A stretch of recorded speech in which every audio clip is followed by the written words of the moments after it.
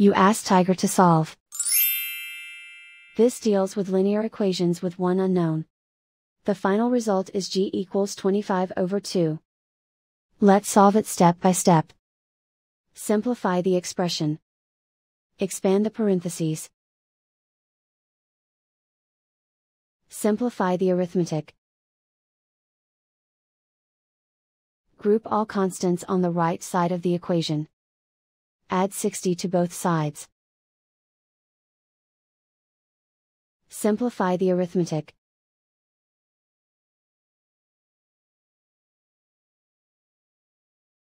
Isolate the g.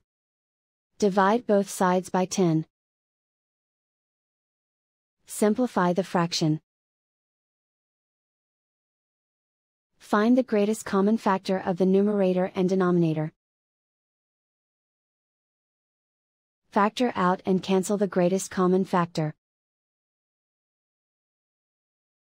And so the final result is g equals 25/2.